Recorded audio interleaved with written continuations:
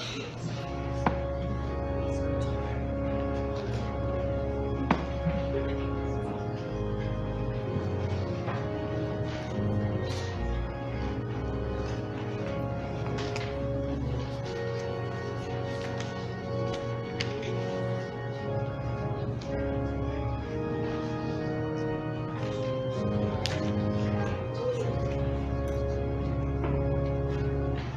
may be seated.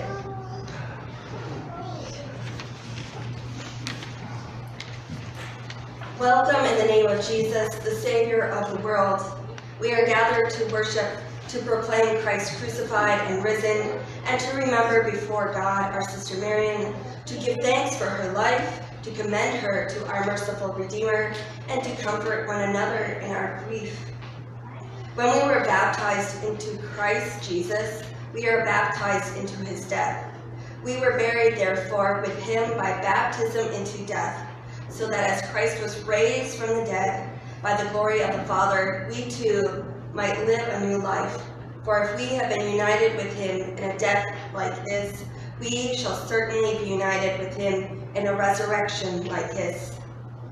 The grace of our Lord Jesus Christ, the love of God, and the communion of the Holy Spirit be with you all. And also with you. Let us pray. O God of grace and glory, we remember before you today our sister Marion. We thank you for giving her to us to know and to love as a companion in our pilgrimage on earth. In your boundless compassion, console us who mourn.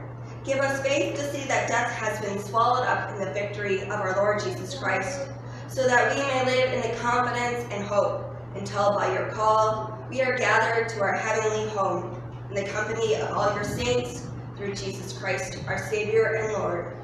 Amen. We will now have family members come forward for our scripture readings.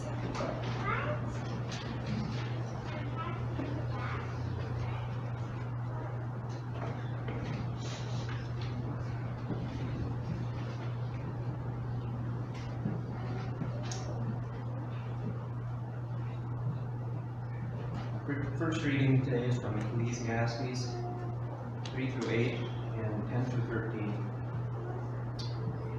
For everything there is a season, and a time for every matter under heaven. A time to be born, a time to die. A time to plant, and a time to pluck up what is planted. A time to kill, a time to heal. A time to break down, and a time to build up. A time to weep, and a time to laugh, a time to mourn, and a time to dance, a time to cast away stones, and a time to gather stones, a time to embrace, and a time to refrain from embracing, a time to seek, and a time to lose, a time to keep, and a time to cast away, a time to tear, and a time to sow, a time to keep silence, and a time to speak, a time to love, and a time to hate, a time for war, and a time for peace. What gain, I have seen the business that God has given to the children of man to be busy with. He has made everything beautiful in its time. Also has put eternity into man's heart, so that he cannot find out what God has done from the beginning to the end. I perceive that there is nothing better than to be joyful and to do good as long as they live. Also, that everyone should eat and drink, and take pleasure in all his toil, that is God's gift to man. Here is the first reading.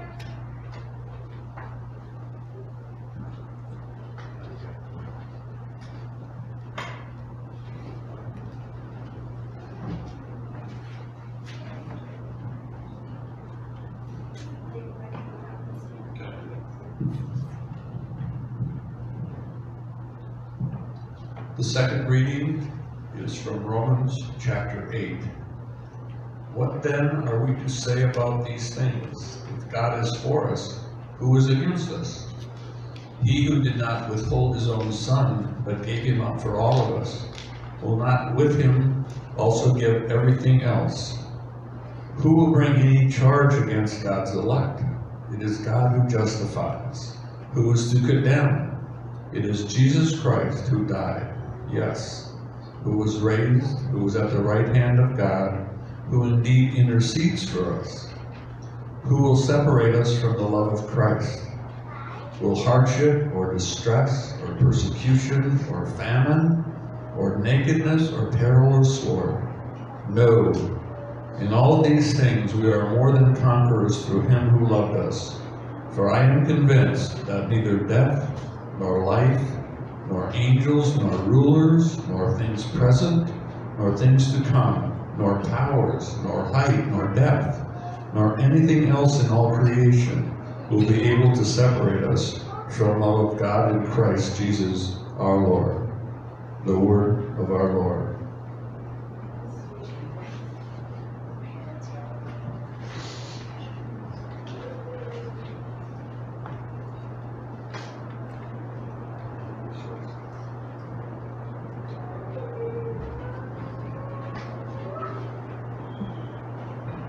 I saw the holy city, the new Jerusalem, coming down out of heaven from God, prepared as a bride beautifully dressed for her husband.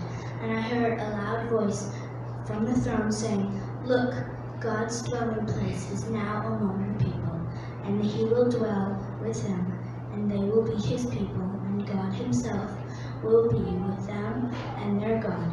He will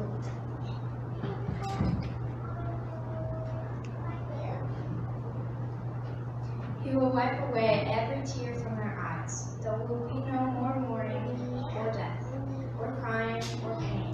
The old order of things has passed away. He who is seated on the throne has said, I am making everything new. Then he said, write this down, for these words are trustworthy and true. He said to me, it is done. I am the Alpha and the Omega, the beginning and the end. To the thirsty I will give water without cost from the spring of the water of life.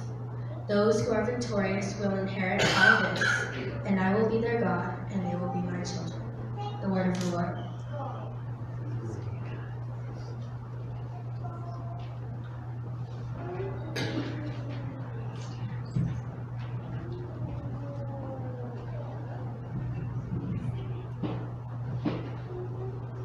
Our gospel reading today is from John. Do not let your hearts be troubled. You believe in God. Believe also in me. My Father's house has many rooms. If that were not so, would I have told you that I am going there to prepare a place for you? And if I go and prepare a place for you, I will come back and take you to be with me, that you may also be where I am. You know the place. You know the way to the place where I am going. Thomas said to him, Lord, we don't know where you are going, so how can we know the way? Jesus answered, I am the way, the truth, and the life. No one comes to the Father except through me. The Gospel of our Lord.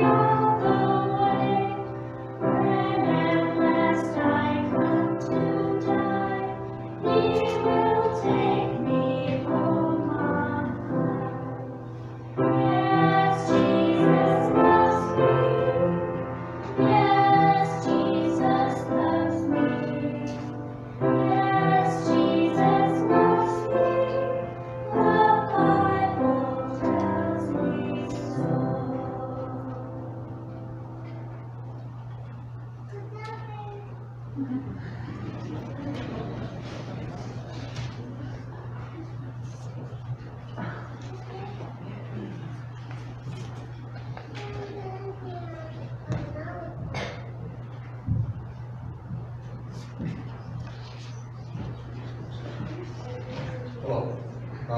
Todd, Paul's son. Coming up to do a remembrance and talking about certain memories that we have. It's actually pretty easy to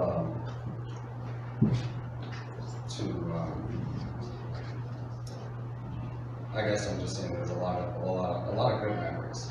I know I kind of wanted to talk about some of the great grandchildren that probably didn't get to spend a lot of time with her. I know my kids, they had a few instances where we were able to meet and hang out quite a bit with her, whether it was at the nursing home or even prior to that. Maybe come to stay with us at our house or at a hotel where we meet up. But I know my oldest daughter was 15. She had mentioned when she was young, around 5 or 6, I think it was, and we would stay at the house in Greenwich here when the station and the drive was still open. And I would wake up in the morning probably about 8 and she'd be gone. And I'd be like, where's she at? And after that, and that was the first time. The many times after that, I knew exactly where she would go. She'd go out to the station, she would help Grandpa Paul, making food, help him with whatever he needed out there, whatever she could do. And some of her greatest memories growing up was helping other people out and going to the drive-in and maybe getting an ice cream home for her, maybe helping grandma with whatever great-grandma what she needed. And I guess all the time that I spent as a kid growing up and being in the same town, and sometimes you take that for granted a little bit just because you see them almost every day. I still wonder how great it would have been if some of the great-grandchildren had that time, I think, and more time than they already did. You know, Grandma she was just really kind and soothing, because even if I was staying over there and maybe I was having a hard night, she knew exactly what to do. She knew exactly what to read me so I would fall asleep. You know, I remember one time I was downstairs with Grandpa watching, I think it was like a World War II movie, it was John Wayne, and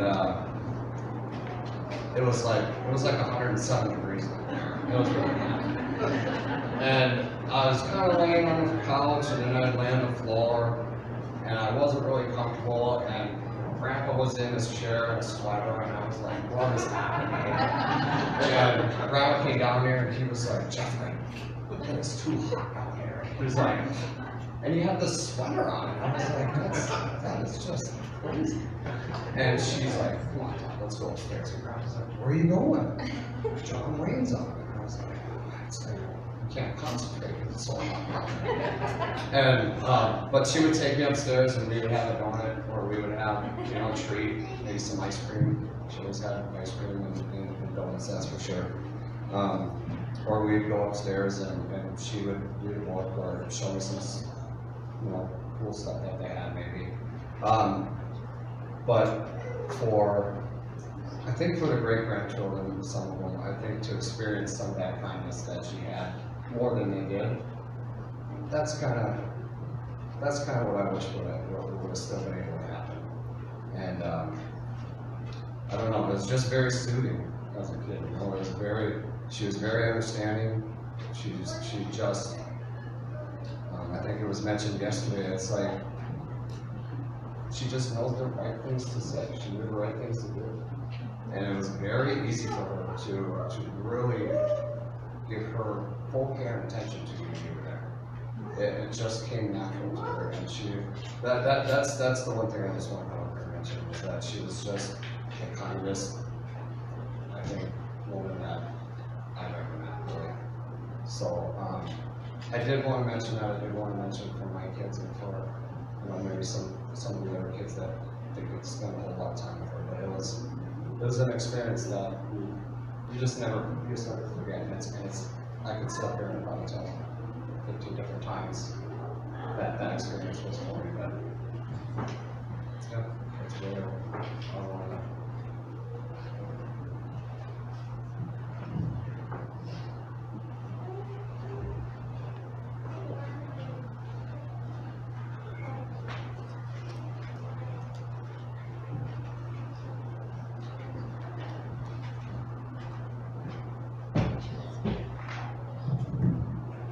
Thank you, Todd. Did you hear it? Isn't it time to just say something? Hallelujah! Hallelujah. Welcome, all of you. It's wonderful to be here and to hear that rain. And I thank you all for coming. And certainly I thank you, Mom and Christy, and Vicki, Paul, Debbie, Brett, all of you for the kindness that you have shown while we are gathering. And thank you, Janelle, for sharing your ministry with me. I want to thank you for all you do for this community that we all love so dearly. Shortly after he retired, Tom Brokaw wrote a book, which I'm sure many of you read, Our Greatest Generation, it's called. And in that book, he traces the history of many of the veterans of the world wars and what they did in unstinting devotion to our country. And then they came back and they settled in communities and they distinguished themselves through service, through agriculture, through business, through medicine, through education. And last night I told the group a little bit about our beloved Jeff, our oldest brother in the Everson family, and some of the distinguished service that he had during the liberation of the Orient in the Second World War. And I said it would relate to something else that I wanted to share with you today, and that is simply this, that he could not do it alone. All of us here know the rest of the story. We're celebrating it today, how devoted and how diligently Marion added to Jeff's service. I am especially indebted because as a young boy, in only the logic that comes to young boys, I decided to run away from home. And while I was gone, the neighbor lady saw me and took me back to the Everson farmstead in Waukon Township. And in that situation, the lady handed me over to Marion, who was staying with us. She had her new little baby, Joanne, and she was one of the war brides who came and lived with us while Jeff was in the service. In that instant, of course, I deserved some punishment for not telling anyone that I had gone. But Marion took me in her arms and held me, and I suppose wiped away a tear or two. It's the dawn of my memory, but I remember it well, that she held me as she took me in the house, and we sat by the table, and had a glass of milk and a cookie. Now, as I came to realize many years later what a blessing this was, and how it opened my eyes to the devotion and the dedication of these people who added to the service of their loved ones who were overseas. And I'm so grateful that I was one who had a chance to be blessed by this, our greatest generation. And I invite you today, as we honor Marion's memory, to think about how we too can be a blessing with this caring, loving way that she had. And I invite you to dedicate a moment as we are together, to the possibility that we too might someday be part of the greatest generation. Thank you.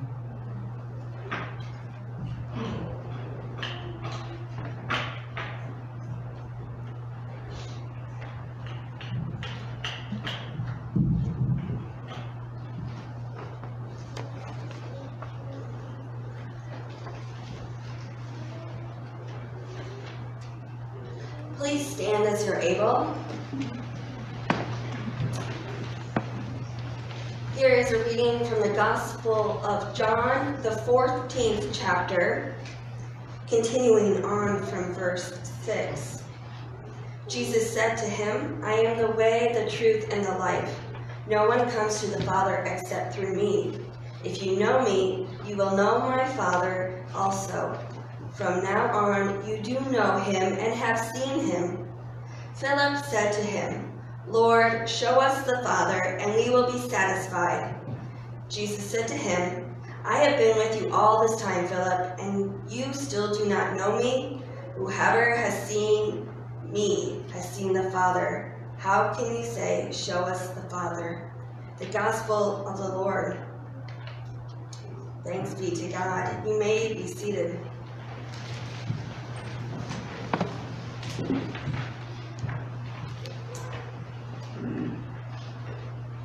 Marion's niece, Sue, who is one of my fantastic quilters in this church, shared a memory of her aunt with me, though I know she has shared many other things about her over the past year and a half that I've served here. I've come to know Marion as the one who owned the drive-in, and that was very special to this community. Sue shared this memory of how on 4th of July, they always waited for Marion and Jeff to come to the park because she always wanted to see what she was wearing.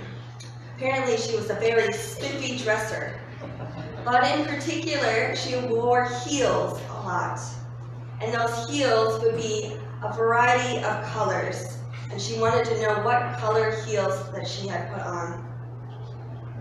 That is a great memory of someone to have. How you were just so excited and took delight in what that part of that person's personality was.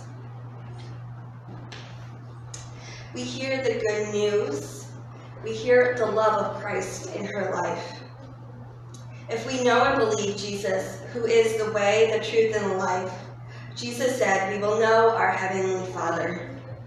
The basic truth of our faith and belief in God is knowing and believing that Jesus loves us to give us forgiveness and redeem us, not through our own merit, but through selfless love by coming to earth to die on the cross for our sins and rising from the grave to defeat death. We learn and believe as truth in our walk as children of God, who we are as the body of Christ.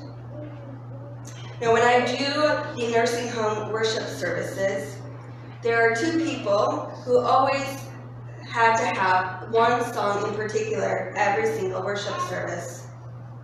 And that would be Marion and Beatrice. They always demanded these songs. Well, maybe not demanded, but they would start singing it. And we would sing, Jesus Loves Me. The words of Jesus loves me are a profound statement of faith to what we believe. From the first verse, Jesus loves me. This I know, for the Bible tells me so. Little ones to hear me long. They are weak, but he is strong. We can hear and proclaim the message of good news that Jesus does love you as it's written in Scripture. The second verse of the song reminds us of the love to us as children of God, with the words, Jesus loves me, he who died, heaven's gates open wide. He will wash away my sin, let his little child come in. The song continues in reminding us that Jesus' love extends to the actions of heaven's gate being wide open for all of us who are forgiven and redeemed from our sin because Jesus washed away our sins. but it's the last verse that holds meaning for us today. Jesus loves me. He will stay close beside me all the way. When at last I come to die, he will take me home on high. Jesus is with us throughout our days, ever present. And when we do die, Jesus is still with us. God's loving commitment to us does not waver in any point. And that is why it was such a beloved song to continue singing with her. Every visit, every nursing home worship service. As beloved baptized children of God, our life does not end with death here, but we hold on to the promise of hope in Jesus Christ with his death and resurrection, because we too will have a resurrection like his.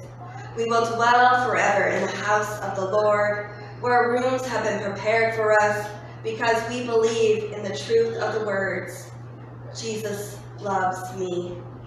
Jesus loves you. Amen. As you're able, let us stand for our next song to proclaim the good news through our singing.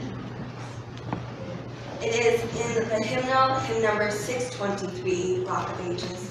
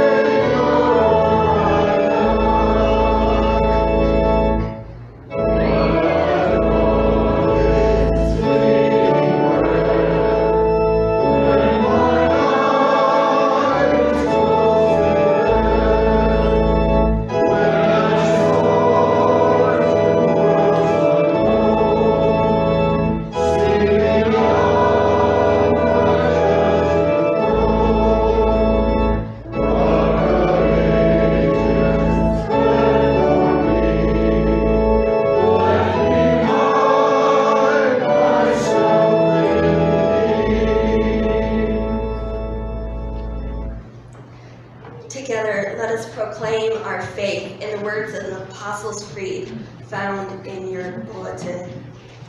I believe in God, the Father Almighty, creator of heaven and earth.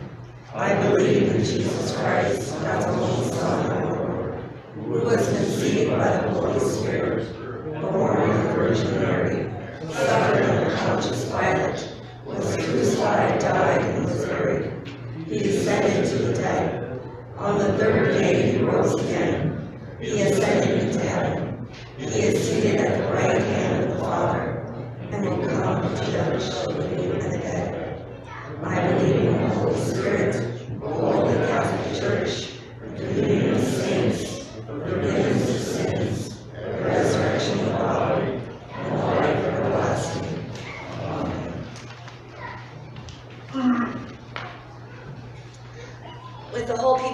church, we pray together. At the response of Lord, in your mercy, respond back. Hear our prayer. Almighty God, in holy baptism, you have knit your chosen people together into one communion of the saints in the body of Christ. Give to your whole church in heaven and on earth your light and your peace. Lord, in your mercy.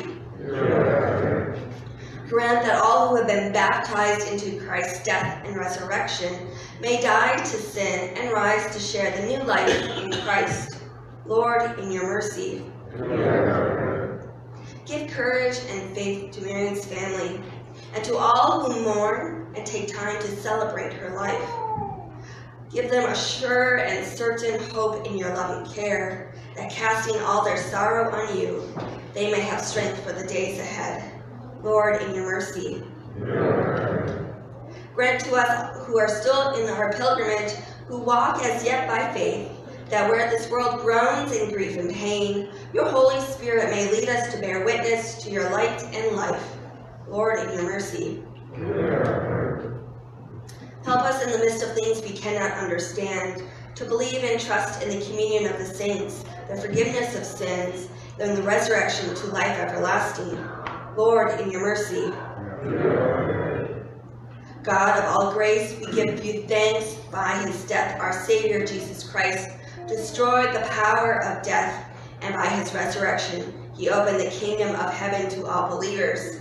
Make us certain that because he lives, we shall live also, that neither death nor life, nor things present nor things to come, will be able to separate us from your love in Christ Jesus our Lord, who lives and reigns with you and the Holy Spirit, one God, now and forever. Amen. You may be seated. The family members will be sharing the Lord's Prayer with us.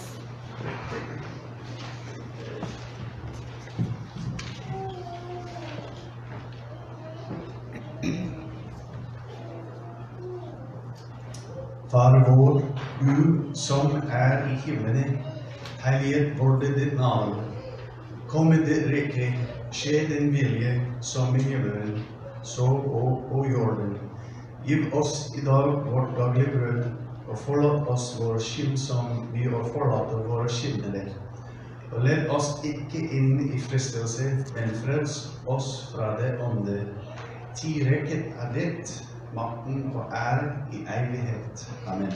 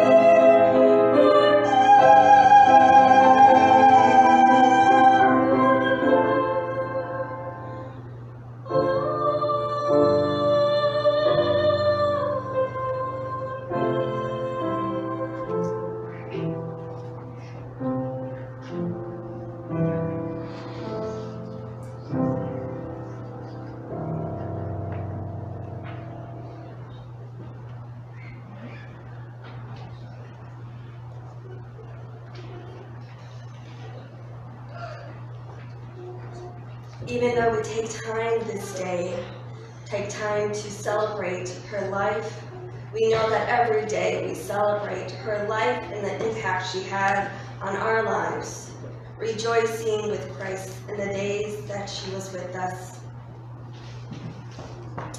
Into your hands, O merciful Savior, we commend your servant Marion. Acknowledge, we humbly beseech you, a sheep of your own fold, a lamb of your own flock, a sinner of your own redeeming. Receive her into the arms of your mercy, into the blessed rest of everlasting peace, and into the glorious company of all the saints in light. Amen. Let us go forth in peace. We will join together in our final hymn. Afterwards, we will not be going to the cemetery at all. The family will do that at a later time. So we will adjourn to the fellowship hall. All are welcome there. Let us sing together our final hymn, How Great Thou Art, hymn number 856.